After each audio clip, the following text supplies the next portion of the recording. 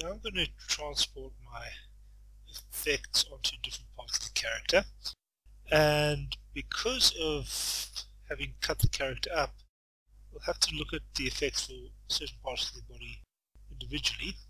There's also a couple of things which we want to take into consideration when we do sort out the effects, is that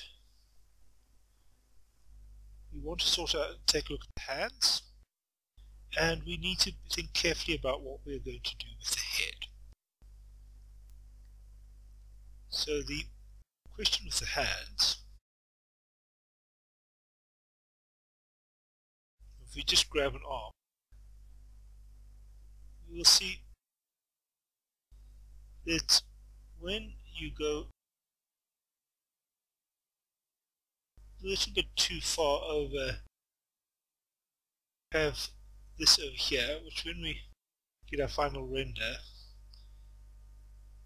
I don't really like the effect. It's a reasonably complex effect which we're going to do.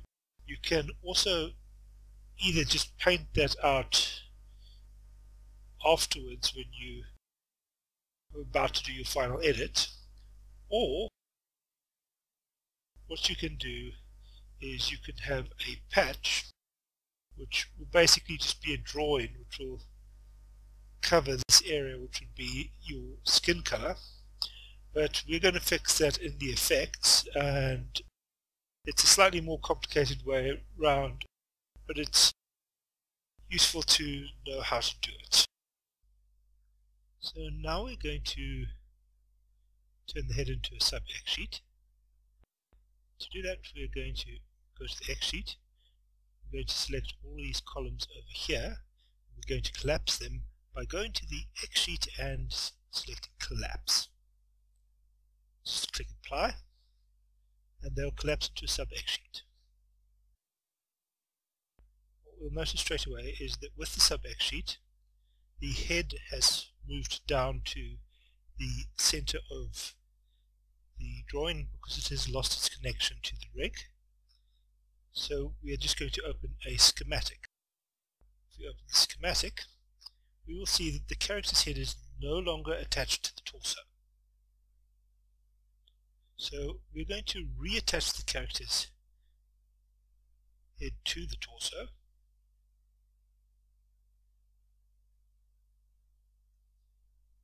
And what we are going to do is we're going to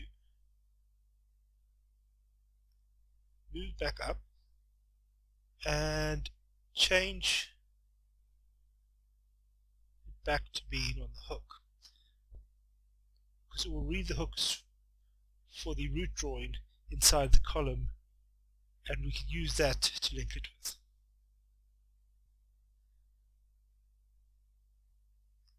Now we are going to open our sub-X sheet. Once we're in our sub-X sheet, we will see it will switch to the columns which are only in the sub-X sheet. And if we go to the FX, we will see all of those columns over here, and we'll see that it has maintained all of the effects nodes that were not plugged into the X sheet and did not have columns plugged into them. As long as the columns are not plugged into the effects nodes, they should persist through any of the sub-X sheets you make. Now we will just set up the effects for the face and the hair.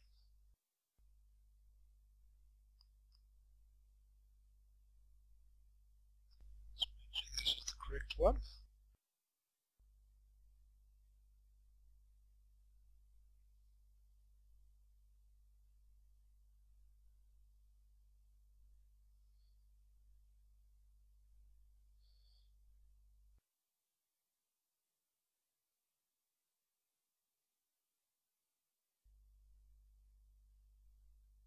Just get an over node.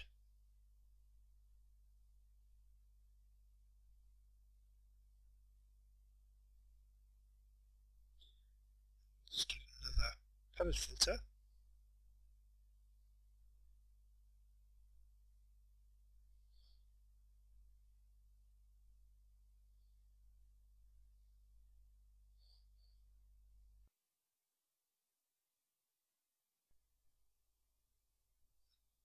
Keep the lines and just paste the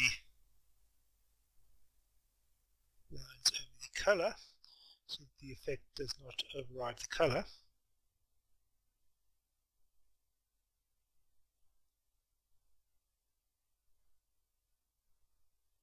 And that's the basic effects for our head done.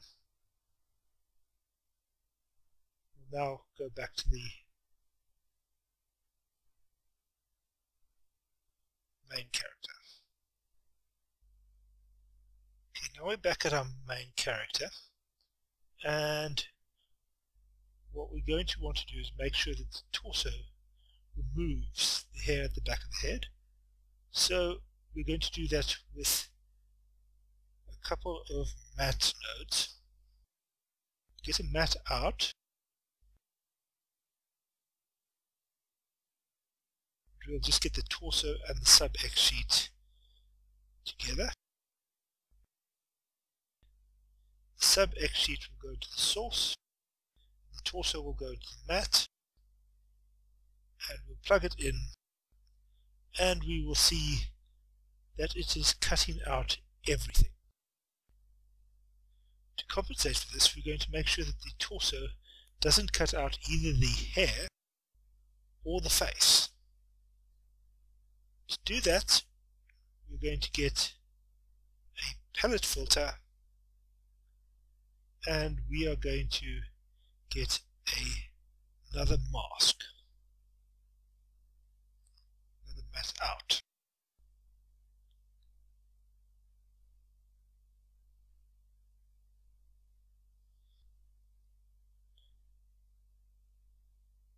Now we will take the torso and we are going to cut the torso using colors from the head.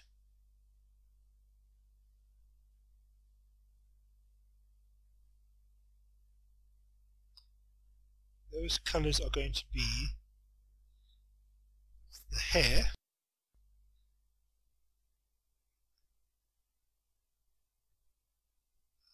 the line, and the skin.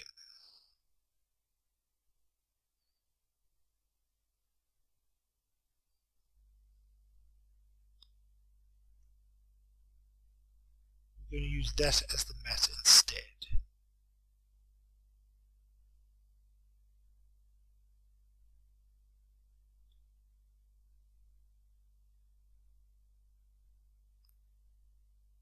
You'll see that it's not cutting what we want to. It's because I've forgotten to change it to only retain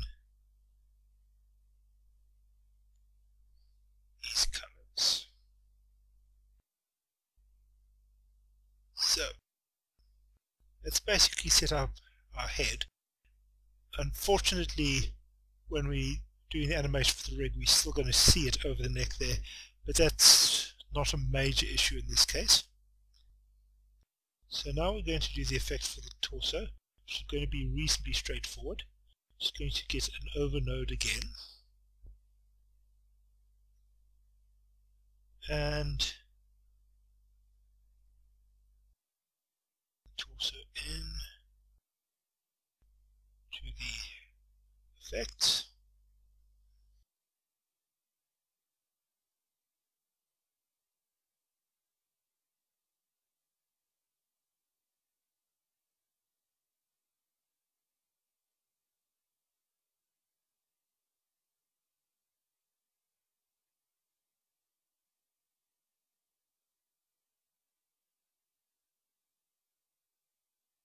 Effect mode.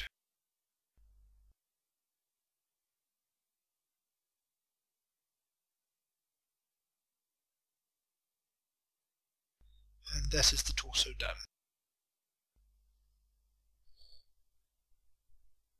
Just go back into this effect and make sure just adding the skin. The legs are going to be reasonably straightforward, as the effect is only going to be on the skin. We'll take this effect over here and we will make an overnode,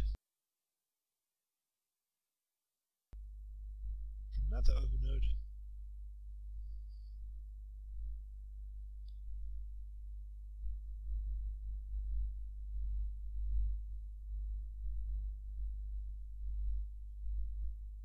just copy and paste the herd filter.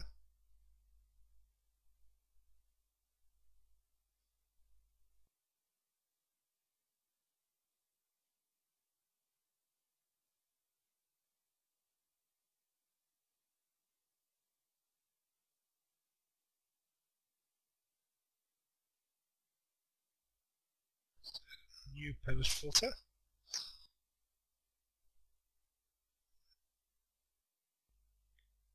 Since the shoe is not part of the lighting effect, we will just repeat the leg beneath the two effects above. We will repeat the process for the other leg.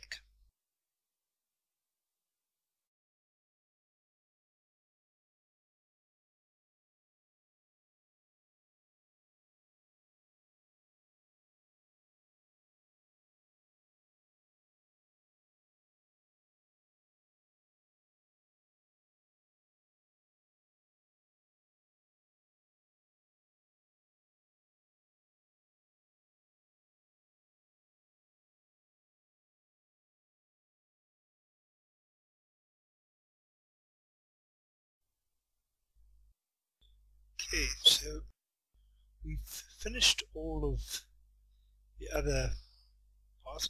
Now we're going to take a look at the hand. Now, as I've said before, the hand is probably easier to sort out with a patch. So if you wanted to do a patch, what you would do is you would make another drawing which would be attached to the arm over here, attached through the same point as the arm, but would just have a stacking order of 1 and would just paint over the area which is problematic in the patch. It's a very simple process. It does create more drawings in your X sheet, but it is not a big deal.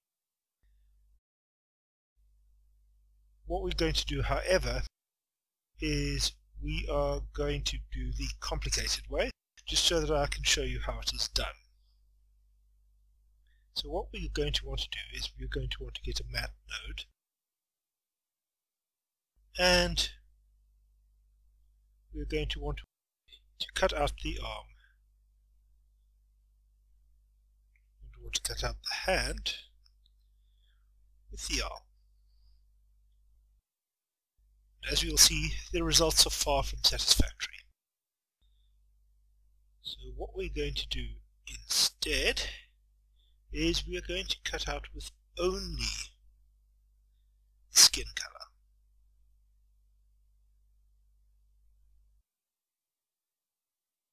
So that we use a palette filter,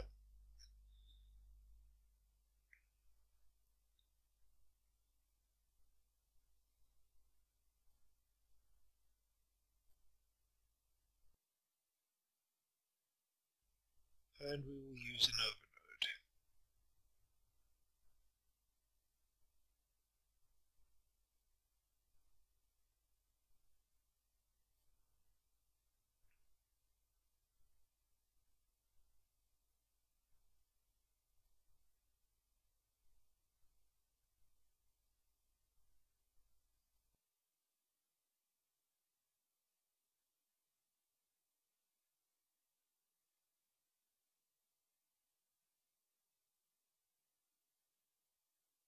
And what we'll see is that we are still having the line showing where we don't want it to. The reason for this is stop rendering is that the line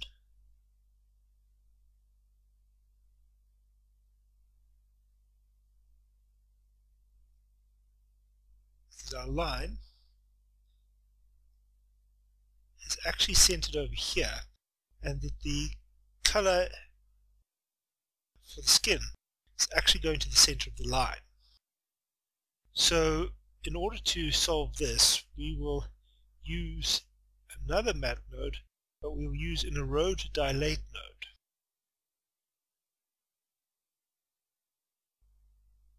We will plug that in after the source to the matte,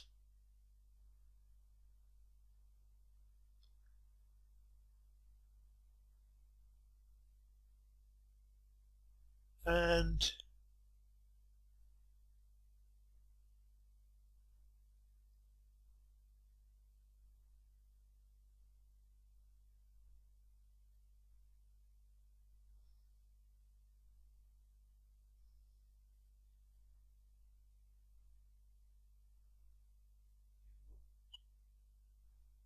get it to where we want it. It can take a bit of finessing.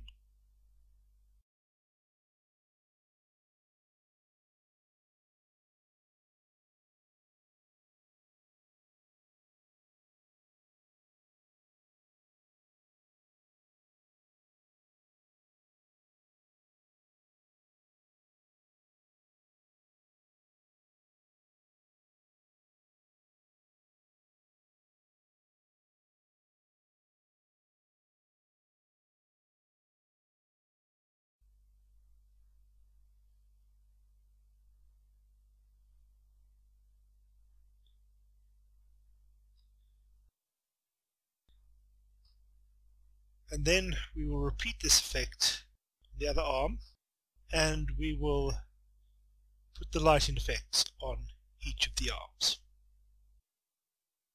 Okay, now I have finished both the arms in terms of the cutting out, but we need to add the effects in. There is one problem which you have with adding in the effects, and that problem is it is very difficult to extract the final outline of an effect in Opentoonz. To do that, we're going to have to use a mask. We have two options. We have the HSV key and the RGB key, both of which can be used, and both of which will work better or worse in certain circumstances. In this case, I'm going to go for the hue saturation value, and what we're going to do is we're going to try and extract that outline with this. So first of all, we're going to invert it, and as you can see, it's not a particularly good result. So what we're going to do is we're going to increase the ranges, see what that does. Try and push them a little bit more.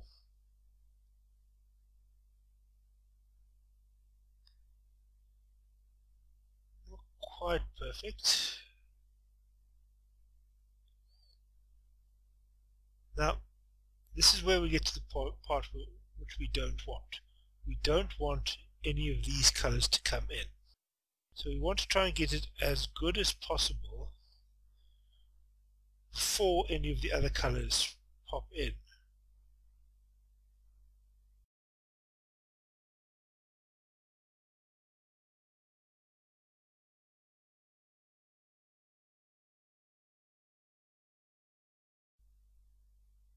Okay, that will be about as well as we're going to do. A little bit. And now let's get an over node.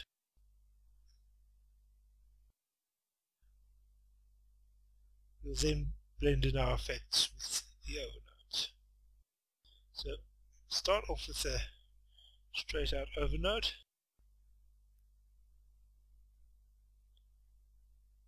and we'll just put it on top like that. Then what we're going to want is we're going to want to copy and paste our shading nodes.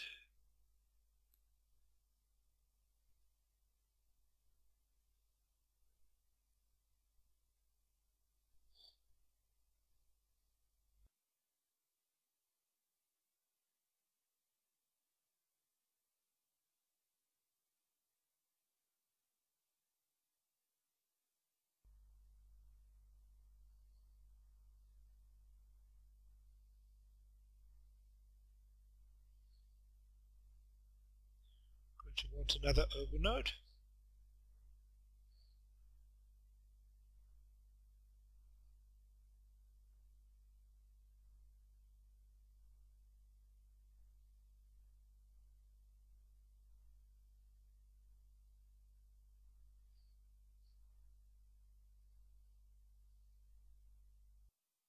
So here we will get our shadow based on the entirety of the arm rather than keeping the hand and the arm separate. And then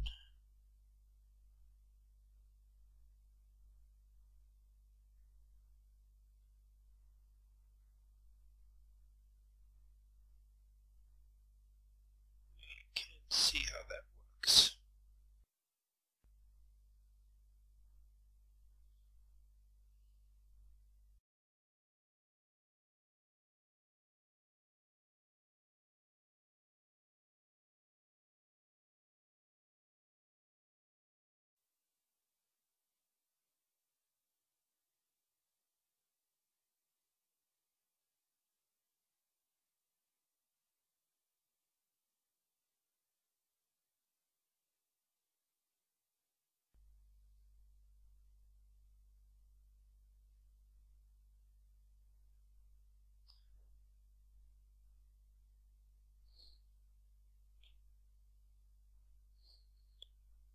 And it'll take a bit of finessing to get the lines the way you want them to. And I'll use the erode and dilate node to control my shaded areas and shrink them a bit so that you have the lines from beneath coming through a bit more.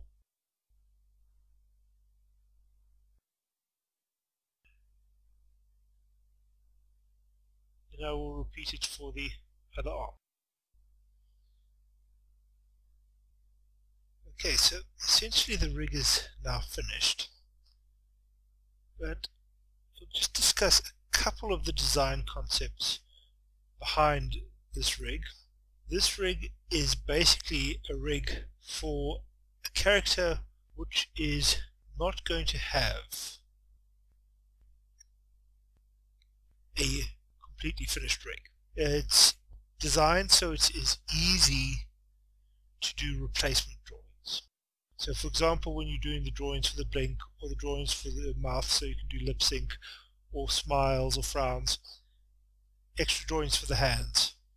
But also for a character like this, if you were to do a series with a character like this, you could well be required to do different sets of clothing for different episodes, especially for a character like this, which is a female character, could very often have quite an extensive wardrobe. And it is far easier to update and do appropriate drawings for a character where all the limbs are separated like this than in other methods.